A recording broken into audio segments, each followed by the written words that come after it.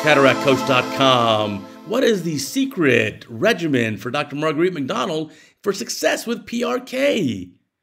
Now, here on our podcast, we featured incredible guest, Dr. Marguerite McDonald. As you know, the first surgeon ever to use an excimer laser to ablate that cornea in a patient, and really a pioneer in corneal refractive surgery. Truly a role model for us all, and we benefit from her work every day in our clinics. When we were talking in the podcast, she said something very interesting to me, that she stopped doing LASIK and now only does advanced surface ablation, or PRK, photorefractive keratectomy. Take a listen.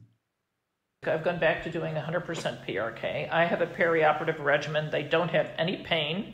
They walk in the next day with white eyes, and they're usually at least 20-25 the next day, even though they still have a defect, an epithelial defect that's closing.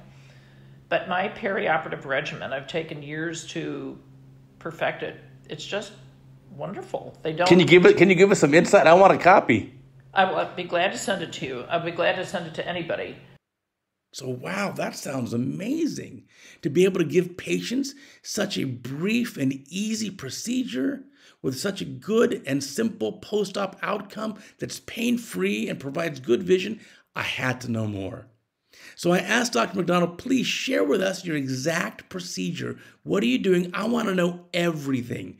How do you do the procedure? How are you removing epithelium? Then you do the procedure with the laser. That's the easy part. Do you do mitomycin C? If so, what concentration for how much time? In all patients or some?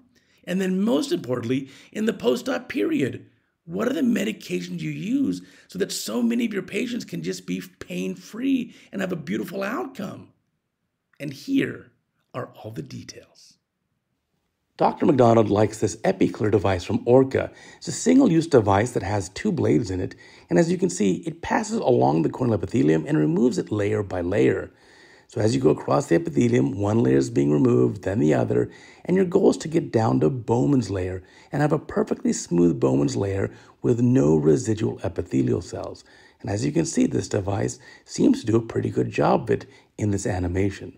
Once you have that smooth Bowman's layer, we can proceed with the excimer laser ablation here. Now, the ablation, of course, is the easy part. And once the ablation is done, Dr. McDonald does use mitomycin. 15 seconds is 0.02%, but only for ablations of 75 microns or deeper. Now let's talk about the drops. Here's the post-op regimen. And you can see these are the instructions that she gives her patients. And there are 2 types of drops prescribed by the pharmacy and the ones that buy over the counter. So the first thing that's prescribed is Pred Forte, and it's being used 4 times a day in the operating eye for 7 days. That's your steroid, obviously. Then Besivance is your antibiotic, again 4 times a day for 7 days. And then an NSAID, Acuvale, which is ketorolac preservative-free, and that's used up to 4 times a day for just 3 days after the surgery, and that's for pain, as needed for discomfort. Vicodin tablets are prescribed for patients as well, and those can be used, if needed, only for severe pain. If you're a non-diabetic patient, there's also some prednisone. So oral tablets, starting with 80 milligrams the first day, and then you can see 80 milligrams again the next day, and then a pretty quick taper down over the course of about a week. So that's oral prednisone tablets, and of course that's going to be paired with some Nexium, which is a proton pump inhibitor, to make it a little bit easier on the stomach to tolerate. There are also comfort drops, which is 1/10 of 1% of tetracaine, so 0.1%. As needed, that's given to the patient. Of course, over-the-counter is preservative-free artificial tears, some Celluvisc drops, some ointment for nighttime, and if you need to, Tylenol extra strength, and of course, you can even use ice packs. So this is a pretty reasonable regimen. I think I like it a lot.